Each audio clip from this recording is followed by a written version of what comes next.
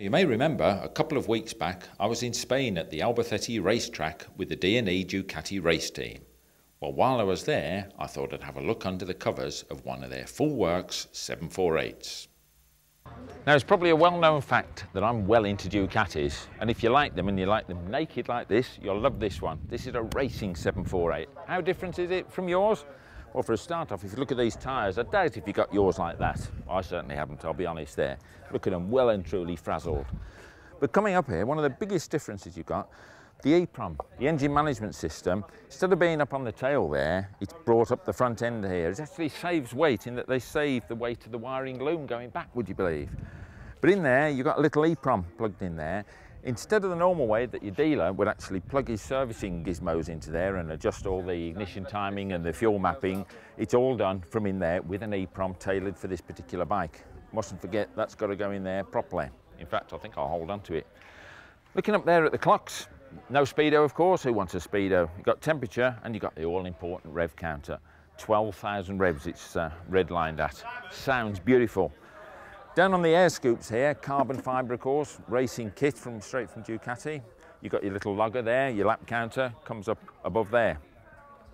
Down here, you've got the radiator, but just before I say that, let me say the front forks here, they look like standard showers, they're not. They've been revalved inside and modified to suit each individual rider. But that radiator, that bit's standard Ducati, but this bit is added on at the front for extra cooling. Not double the capacity, but very nearly.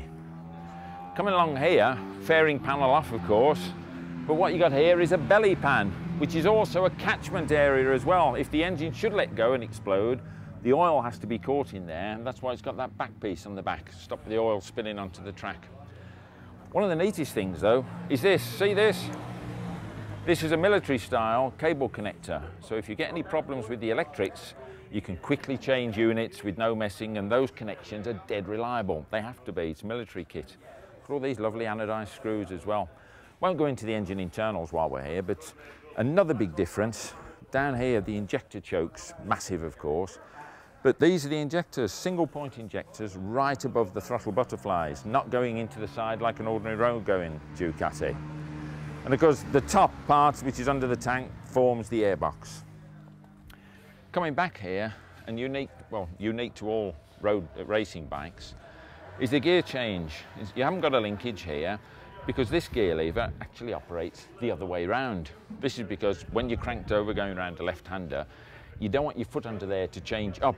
So on this one, when you're changing up it through the gears, you're actually tapping the lever down, because otherwise you're going to fetch yourself off, aren't you? Different rear sets of course, tiny little ones mounted in a different position. Works shock absorber there, looks similar, but it ain't. Coming back here, you've got the Works exhaust system. Look at the size of those exhausts there. Titanium as well, wafer thin. Down here you can see the rear disc. Looks rather odd, scalloped out there. All for weight saving. You've still got some sweat pad area, but that's all for weight saving. What else have we got round here? You just see down there, the clutch. Got extra weight springs in there to give you maximum grip. And also all the casing is being cut away for maximum air cooling, because you don't want to end up cooking the clutch at the end of the day. And that's about it. Those are the significant differences. But doesn't it look beautiful?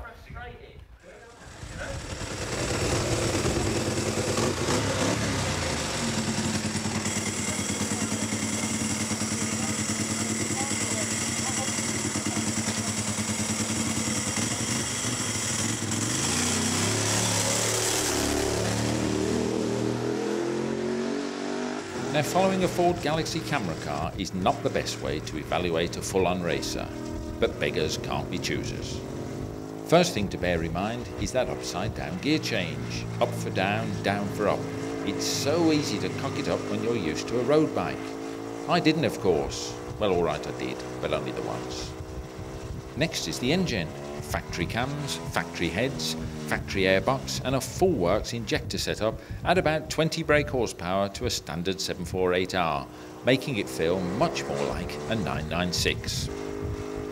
Obviously the bike wasn't set up for me, and at first the steering setup felt rather odd, ready to tip into a corner before I was, but as the lap progressed that feeling disappeared.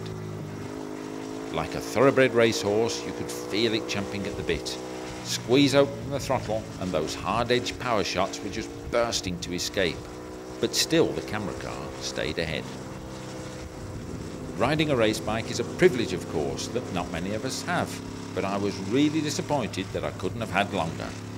The 2.1 mile, 13-turn circuit was a challenge in itself, but given a day or two, I reckon I would have cracked it.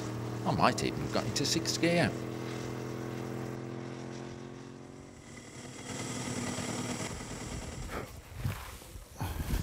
Well, that was absolutely fantastic.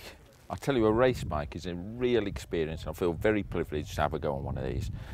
So different, the handling's different, the engine is an absolute stunker. When it comes to changing gear with a slipper clutch, not only do you have to watch the gear change going the other way, but it really feels ragged. But clutchless gear changes are the name of the game. Changing up fine, changing down I did a few, but quite an experience. But I really didn't do it justice.